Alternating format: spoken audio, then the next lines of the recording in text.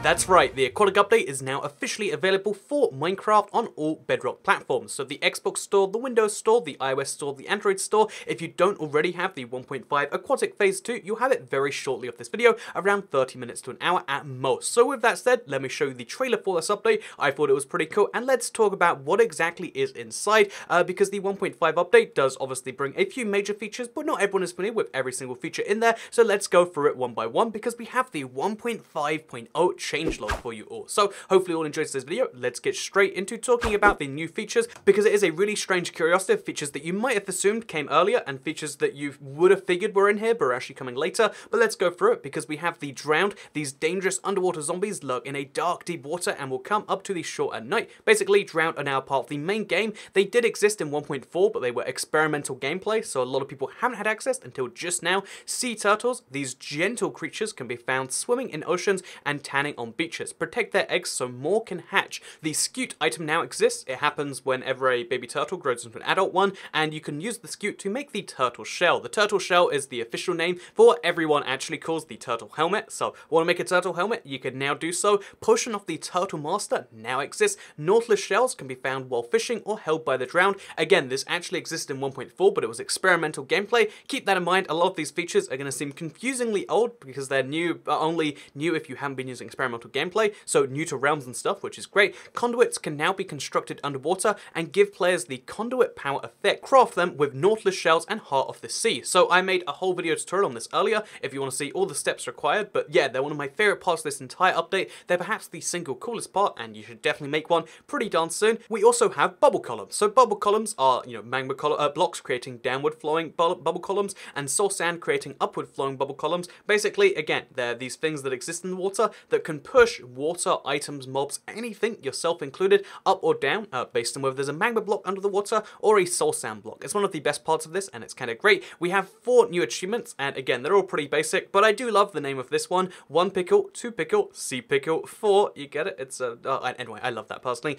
We also have added new commands that only affect worlds with Education Edition enabled, so 3 new education commands, kind of cool, and that's all of the official new features in this update. So again, the main changes really comes down to turtles, the turtle shell / the turtle helmet that comes with them, the potion of the turtle master, and stuff like that. So that's like one big part of the features. The second big part of the features is the new bubble columns, so now you can move stuff up and down. The amount of redstone possibilities are near endless, and we also, of course, have the the conduit, which is my favorite part. It gives you a 50G achievement if you do activate one, and it's one of the great parts of this next update. So yeah, they're the key features that are listed as new features, but it's worth mentioning in the changes section, a lot of the things I was going to talk about in my secret feature video, a lot of things I was going to say as like smaller features that people don't really know about are actually included here. So the one you should be able to spot immediately when you load up this update is that they've changed the menu background to be themed for the updated Aquatic. That's obviously a pretty obvious one to see, but we also have undead mobs will now sink in water and can walk on the bottom. So yeah, undead mobs are like, they're zombies, they walk underneath the ocean. It's kind of like a reference to one of George Romero's later movies where they managed to go underneath a moat and get into their civilization. It's a whole thing you can check out, but yeah, basically it's kind of like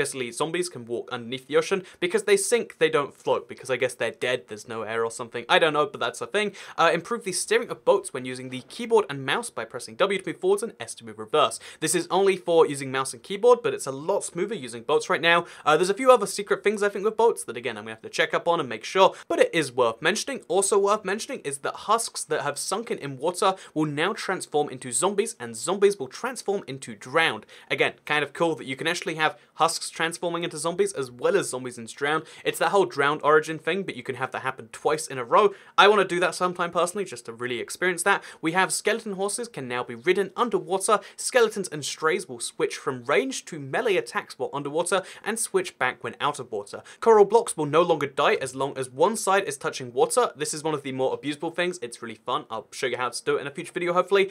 We have improved player swimming at the surface of the water.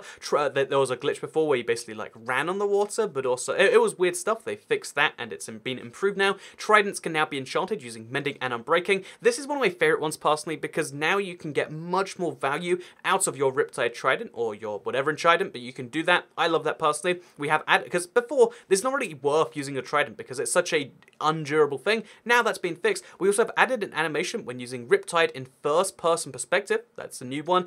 Slightly decrease the friction of blue ice. That's right, faster blue ice is back. I'm gonna be playing playing around with that pretty darn soon, as you can imagine. Updated the texture of the top of kelp, updated the texture of cooked fish, updated the riptide spin texture. The default field of view has been decreased from 70 to 60 and can be adjusted in video settings. This is only true for the mobile devices, I believe, but again, check your field of view, make sure it's what you want it to be. You can see more if you turn it up, but the game looks better around 70 to 80 on most devices, except phones, where it looks better at 60 according to the developers. Tridents will no longer break blocks in creative mode. If you have a trident out, you try to break a block, it won't be broken anymore like it is a sword. Good change in my opinion. And the inventory button has been moved to the top of the store page, so you can actually, see what you actually own in the store at the current moment. Really cool and positive stuff. So it's worth mentioning there's a bunch of bug fixes that come along with this. You probably won't notice most of them. It's a huge list, which is good news if you don't like bugs, and I guess bad news if you do like the bugs. And then if we scroll all the way down to the very bottom, we've got updated templates for 1.5.0 with new assets and behaviors, as well as humanoid mobs being now able to hold items in their offhand.